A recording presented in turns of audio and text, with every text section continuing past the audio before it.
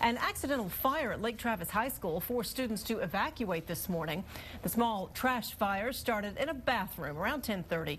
The building was immediately evacuated. School staff put that fire out before the Lake Travis Fire Department could get there. Investigators think that fire may have been started accidentally during some maintenance work.